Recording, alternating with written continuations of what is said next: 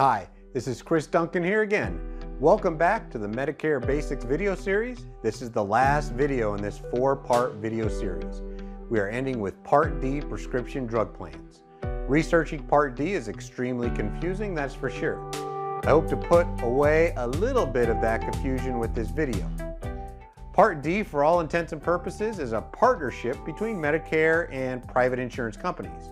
There are usually about 30 plans available to choose from in each state. They are administered by private insurance companies. If you want to get Part D of Medicare, then you need to get it from a private insurance company. And all the plans are different. We help our clients pick and enroll in the Part D plan that is right for them. Many people that are new to Medicare want to know about the late enrollment penalty for Part D and how it may apply to them. The late enrollment penalty happens when you don't enroll in Part D plan when you are first eligible. Now, there are a few situations that allow you to avoid this penalty. Most common is if you don't enroll in a Part D plan because you have group or employer coverage. If you enroll in a Part D plan after you lose that group coverage, you will not incur that penalty. However, it is important to know that you have 63 days to enroll in a Part D plan after the loss of group health coverage and not incur the penalty. If you do incur a late enrollment penalty, it stays with you the entire time you have a Medicare Part D plan. This also includes if you get a Medicare Advantage plan that has Part D coverage included, even if it is a zero premium Medicare Advantage plan. So when can you enroll in Part D?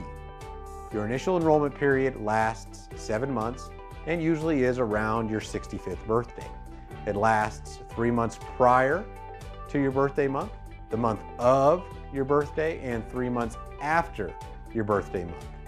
If you try to enroll in a Part D plan after this time and don't have a special election or circumstance, you are locked out of Part D until the next annual enrollment period that lasts from October 15th to December 7th.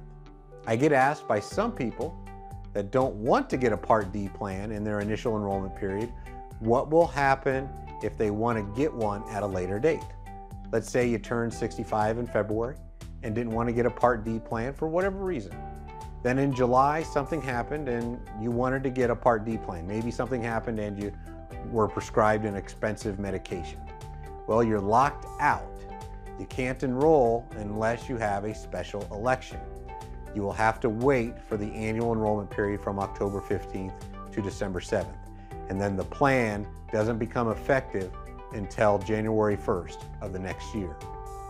And because you didn't enroll during your initial enrollment time and didn't have a special election, you will also have to pay the late enrollment penalty, and that will last the entire time you have a Part D plan.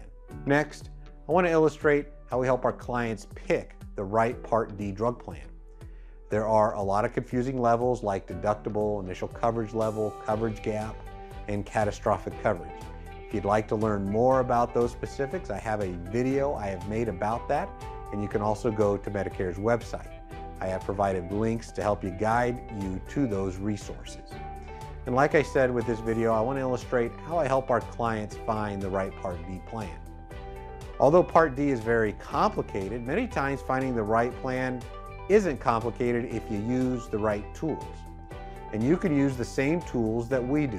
I use Medicare's Plan Finder tool on Medicare's website, and I also use my website tool as well. And you can find that tool at www.partdnow.com. That's www.partdnow.com. Here is how I do this. And remember, this is a service that we provide to our clients for free. First, I need a list of your prescriptions that you take. I also need the dosage of the prescriptions. That's usually in milligrams or micrograms.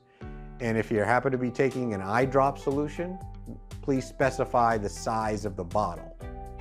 Next, I need to know how many times a day you take the prescription, and last, the pharmacy you prefer to use.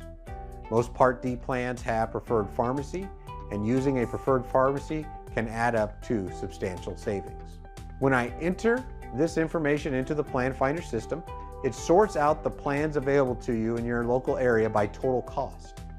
One of the most common mistakes people make when purchasing a Part D plan on their own is by choosing a plan by premium alone. When I enter this information into the Plan Finder system, it sorts out the plans available to you in your local area by total cost. One of the most common mistakes people make when purchasing a Part D plan on their own is by choosing a plan by premium alone.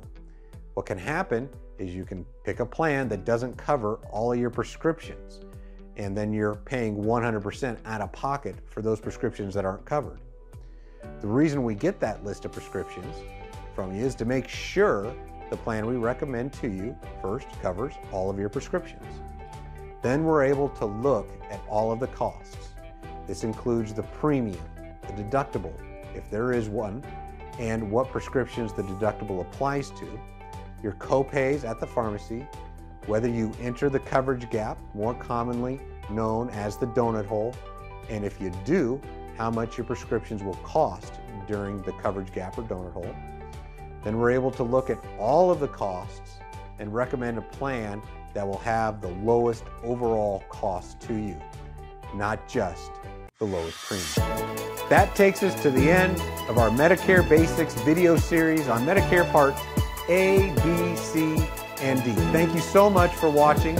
And again, my name is Chris Duncan. If you have a question about this or anything else Medicare related, I'm here to help.